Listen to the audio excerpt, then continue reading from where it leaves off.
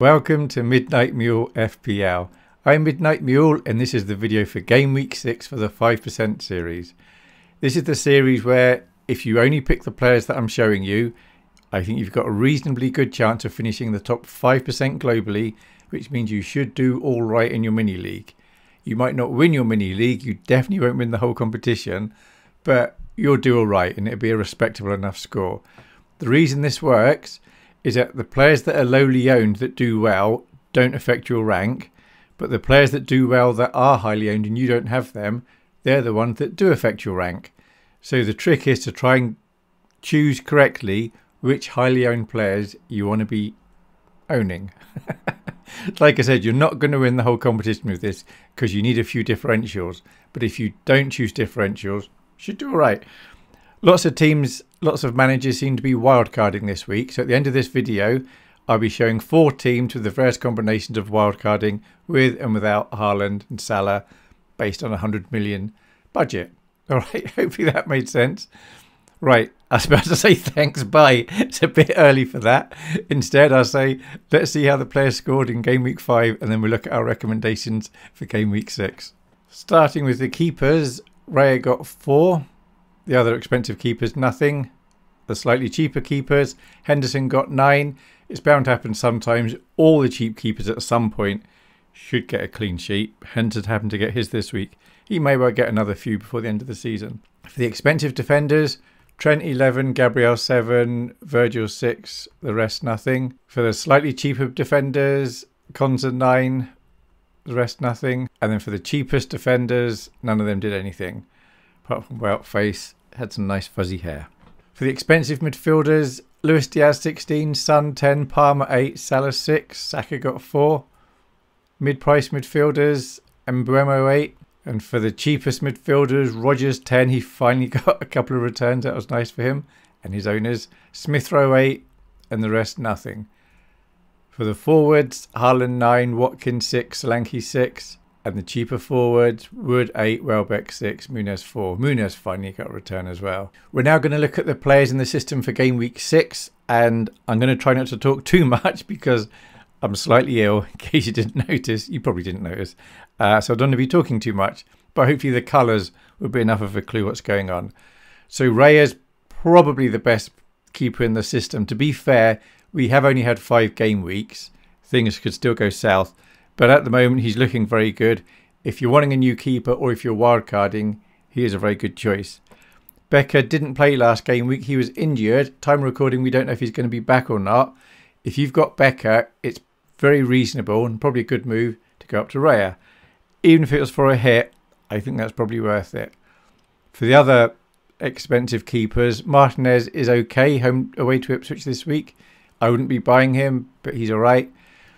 Absolutely would not be buying Pickford, but when Everton get into their run of form, he should be good. If you've got him, he's okay to keep, unless you're wildcarding, but don't go buying him, but he's all right to keep. Sanchez is a new entry, so I think the last 2 game weeks he's got 25 points, which is ridiculous. Can that be right? I think that's right. He's got a 15 and a 10. Next 2 games are home games at home to Brighton and Forest. Absolutely possible that could be 2 clean sheets for him. Chelsea aren't going to be as good as Raya probably, but I think they are getting used to playing for the new manager. They're getting used to what they should be doing. He may be all right. For the keepers around the 4.5 million mark, Sanchez is probably the best one, but he's probably not going to be as good as Raya. For the cheaper keepers, Flecken at 4.5, Henderson 4.5, Areola 4.5. I think they're all much of a muchness. Brentford are coming out to some nice fixtures. So possibly if you had to have one of these 3, he would be the better one. Some managers like to get 2 4.5 and rotate them. Personally, I don't like that. I don't think it's a good idea. And then Ward, he represents any 4 million keeper that doesn't play, just sits on your bench. So if you go with Raya, it's fine to have a 4 million keeper that you're never going to play. For the expensive defenders, Trent is very good. 7.1 million. If you can afford him, he's absolutely worth having. The only reason really not to have him, if it means your 10th and 11th player that you're playing is a very weak player, then Trent's not going to be good enough to make the difference. So if you go for Trent, try and also make sure your other 10 players that you're playing are good. They don't have to be brilliant, just good. So Ben White is a good player. He didn't start the last game, but apparently that was due to a knock. So if that is the case and he gets 90 minutes normally, he is a good player. But for 6.4 million, you're better off getting Gabriel, who's 6.1 million for Arsenal. If you're wildcarding, definitely worth getting Gabriel. You need 2 or 3 Arsenal players, and Gabriel's probably the first one that I would choose, I think, of all their players. Possibly Raya. One of the two would be the first one. Saliba's good, but he's not as attacking as Gabriel. But Saliba's got a reasonable chance, if he's fit, of playing all 38 games. There's a chance Gabriel may get dropped a couple of times. But Gabriel, on average, is going to score slightly more points than Saliba. So, at the moment, if you wanted Arsenal defenders, it's probably Gabriel, then maybe Saliba, then White. If Saliba and White were the same price, possibly you'd go for White. But anyway, any of them are fine. Van Dijk's all right, 6 million. Quite expensive for what you're going to get from him, but Liverpool have been very good with clean sheets. And then Gvardiol for 6 million. We've not seen attacking returns from him yet this season. Man City have just lost Rodri. It's going to be interesting next few weeks to see how their formation ends up firming up. But if he's playing every week, he's possibly just about worth 6 million. And if he's getting attacking returns, he's definitely worth 6 million. For the mid-price defenders, Pedro Porro is getting dumped by a lot of managers. Maybe it's because they're on a wild card and they can afford to get rid of him. So they might not be desperate to offload him, but when they're freshening everything up, maybe he's just one of the players they want to get rid of. But he's still quite highly owned. He's all right to have. I would probably bring him into my team, but not this week. Maybe in a couple of weeks' time, I'd be bringing him in. If you've got him, he's absolutely fine to keep. If you've not got him, you don't have to feel pressurised to bring him in just now. Robinson's cheap. We're going to look at cheaper defenders now. 4.7 million. Fulham may well not get many clean sheets, but Robinson will occasionally get an attacking return. Lewis for Man City. If it turns out that he's playing most games, he's definitely worth having at 4.7 million. If he ends up only playing half the games, or worse still, half the times of a lot of games, then he's not going to be worth having. So for now, I've got him. I'm happy to have him. And I'll wait another few game weeks to see what actually happens with him. So he's all right. If you have Lewis, though, you have to make sure you've got someone decent on the bench who can come in for him. Someone decent, someone who's playing, basically, on the bench. So new entry here, Mazraoui, because he's getting more popular. Lots of managers are buying him. 4.6 million. Man United defensively seem to be sorting their game out. So he's all right. Konza, Villa haven't kept a clean sheet yet. He did get an attacking return last game. Away to Ipswich, it's possible they're going to go another 4 games without a clean sheet and then they get another goal. Probably not that often, actually, but he's all right because you have to have some cheap defenders. Burn, so no Newcastle players at the moment look like they're worth having. He's absolutely sellable if you've got him. If you want to swap Burn for Mazraoui, that's right, and I'm probably saying Mazraoui, probably saying the name wrong. Yeah, at the moment, I think no Newcastle players are quite worth having. For the cheapest defenders, Anderson, totally sellable. There's just not much of an attacking potential there, it seems. 4.4 million. Fulham, really going to keep a clean sheet. If you particularly want a Fulham defender, go for Robinson. If you want a defender around this price point, there's better ones in the system to choose from. Mikalenko's currently yellow flagged. If you want to sell him, that's fine. Eventually, Everton will come good and he'd be good to have. But we don't know if that's going to be this coming game week or it's going to be a few game weeks. He's all right to keep. He's fine to sell. I probably wouldn't be buying him except if I was wildcarding and I needed to free up the money. But then you might as well get Face from Leicester for 4.1 or Harwood Bellis from Southampton for 4 million, both of whom are bench fodder. Another bench fodder boy is Greaves from Ipswich. He's in the system now because a lot of managers are buying him. He is only 4 million. He gives you a choice of bench fodder, basically. For the expensive midfielders, Salah. Very good player. He may well be the second highest scoring player over the next few weeks after Haaland. I had trouble remembering his name. I'm not feeling quite right. I've not made him green because there are other midfielders you may want to go for, particularly if you're wildcarding. If you've got Salah, he's absolutely fine to keep hold of. Lots of people online seem to be selling Salah to get Saka.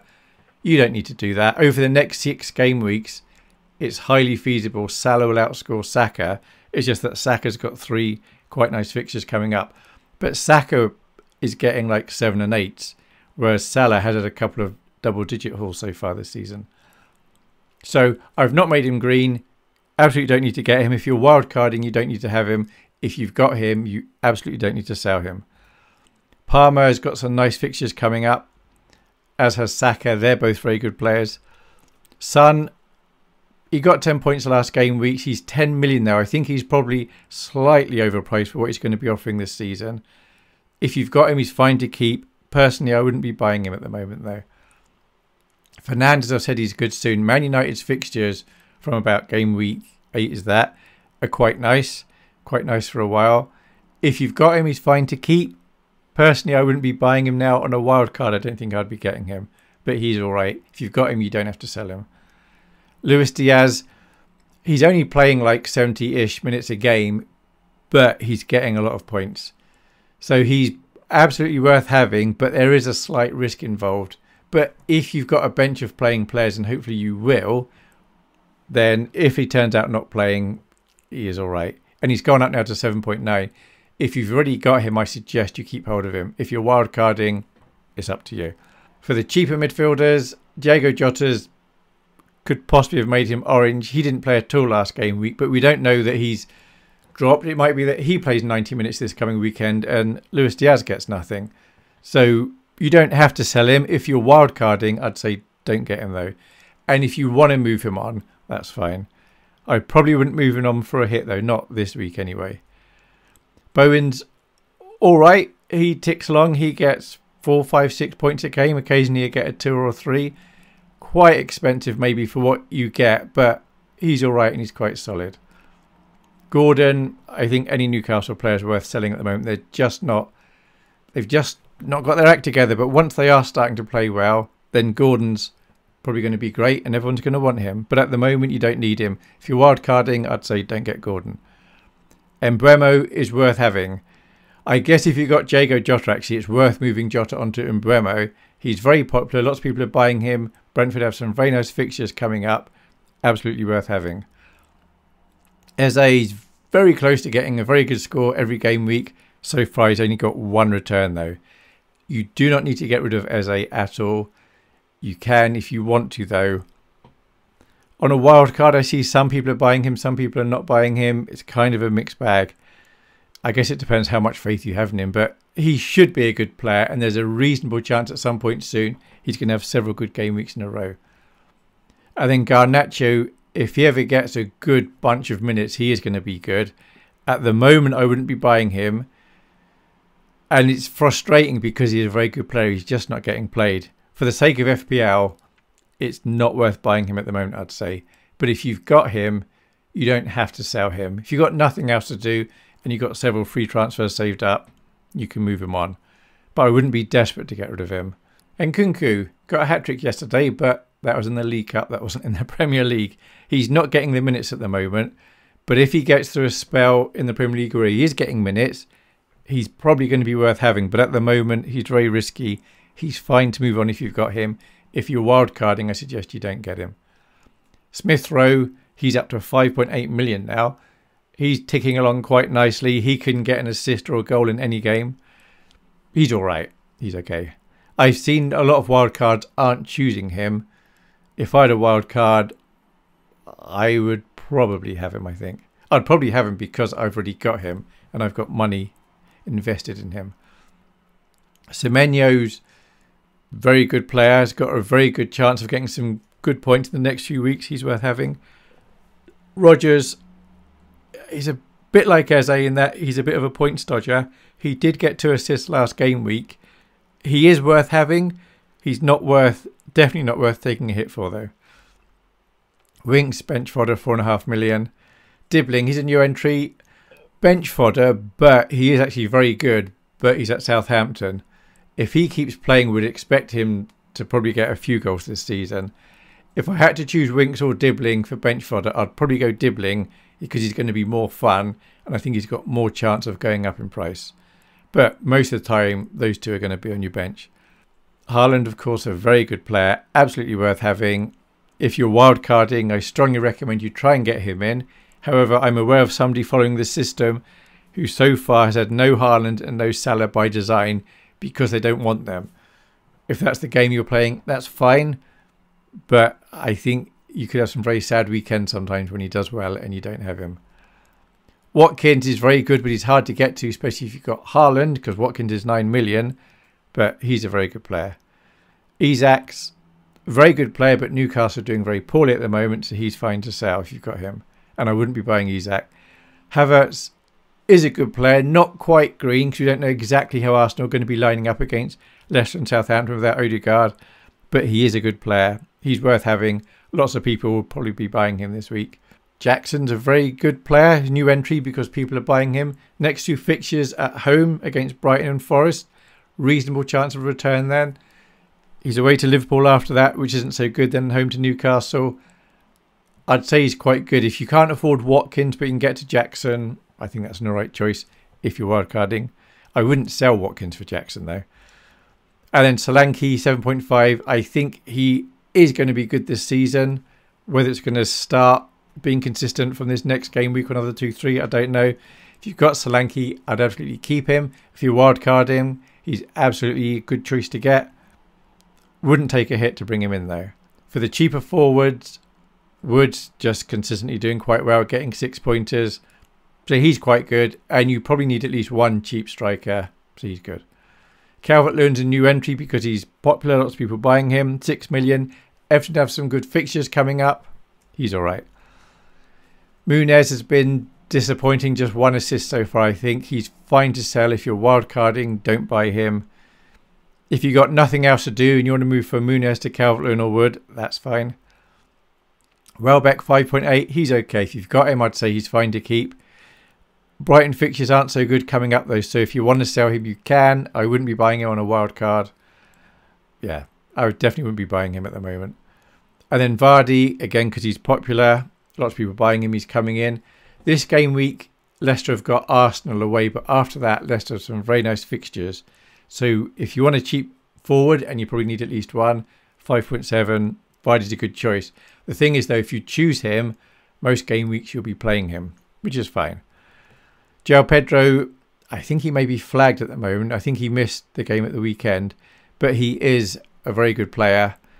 5.6 million, worth having. He's on penalties, as is Vardy. They're both good players, really. And then any 4.5 million forward, they're not going to play. They're going to sit on your bench, but you have to have 3 forwards. But if you had Vardy and João Pedro and Haaland, that's all right, and it frees up some money to get a decent midfield. So I'm going to go through a suggested bench order of the goalkeepers based on the keepers in the system.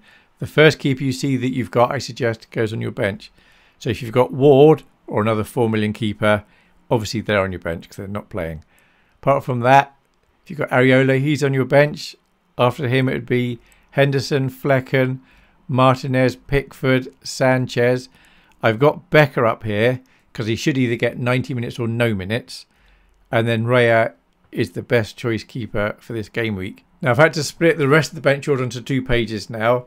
The first player you see that you've got, I suggest, goes in position 3 on your bench. The next player position 2.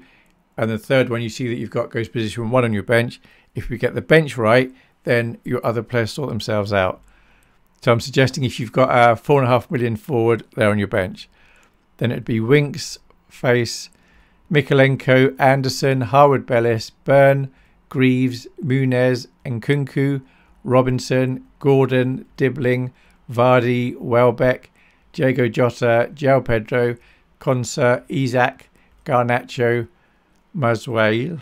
I got to get his name right, sorry about that. And then Pedro Porro, Lewis, Gvardiol, Virgil van Dijk, Bowen, Eze, Calvert-Lewin, Wood, Smith Rowe, Rogers, Solanke, Semenyo, Saliba, White, Fernandez, Trent, Gabriel, Jackson, Son, Luis Diaz and Havertz. And that's all the players that I've just shown you apart from 6, which are the captain choices. For the captain, we got, I think, 3 good choices and 3 okay choices. Haaland, I think, is a very good choice for captaincy this week. He's away at St James's Park, but Newcastle have been very poor, and Haaland can score against anyone. I think he's probably going to be their most captained. Salah is also a very good choice for captaincy this week, and Saka's going to be popular, but Saka only seems to generally get 1 assist or 1 goal a game, whereas both Salah and Haaland can get more than 1 return a game. So I'd say Haaland and Salah have got more chance of getting a high score. Saka's got the best chance of getting a score above 3, let's say. But if it was up to me, I'd be going in the order of preference on the page, actually, I think. And then Palmer's an okay choice, as is Watkins, as is Mbeumo. If you want to choose one of these as your captain, one as your vice captain, that's a good choice.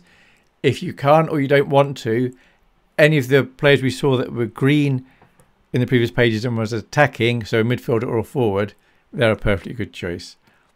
And now I'm going to show you some potential wildcards, because a lot of people are wildcarding. You may want to wildcard this week. Now we're going to look at 4 wildcards. One with Haaland, one with Salah, one with both, one with neither. The one on the screen now is the neither one. So we have Sanchez in goal. Then we have Gabriel, White and Trent Alexander-Arnold in defence. Midfield is Saka, Palmer, Eze, Mbeumo, Semenyo. Up front we have Watkins and Solanke. And I've put this together on the Fantasy Football Hub website. I'm not affiliated, but they got some nice tools. And on the bench you'd have Henderson, Calvert-Lewin, Konza, Harwood-Bellis. This has a team rating of 93% for what it's worth. Predicted score this week's around 69 points. This squad is with Salah but no Haaland. We have Sanchez in goal, Gabriel, White, Saliba, so 3 Arsenal defenders. Salah midfield with Palmer, Eze, Mbeumo. Up front we have Watkins, Solanke and Calvert-Lewin. On the bench we have Henderson, Greaves, Winks, Harwood-Bellis. This got a team rating of 95%. It's going to score 69 points this week. This is the Haaland team. We have Raya in goal, Gabriel, White and Gvardiol in defence. Palmer in midfield with Mbeumo, Semenyo, Rogers. Up front, Haaland, Solanke and Calvert-Lewin. On the bench, Henderson, Konza, Winks, Lewis. That got 96% and that's going to score 68 points this week apparently. And then this is Haaland and Salah. Flecken in goal, Gabriel, White, Saliba in defence. Salah, Mbeumo, Semenyo, Rogers in the middle with Haaland, Solanke and Calvert-Lewin up front. On the bench we have Areola, Konza, Winks, Harwood-Bellis. That got a team rating of 96% and is apparently going to get 69 points this week.